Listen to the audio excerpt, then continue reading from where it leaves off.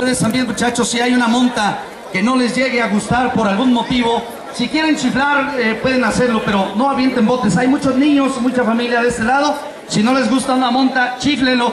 Si de plano el jinete sale muy descompuesto o pasa algo malo, yo creo que Memo el año pasado le repitió un toro. Hoy vamos a trabajar para todos ustedes con todo el respeto que nosotros tenemos, y con ese respeto mismo les pido que se quiten sus sombreros.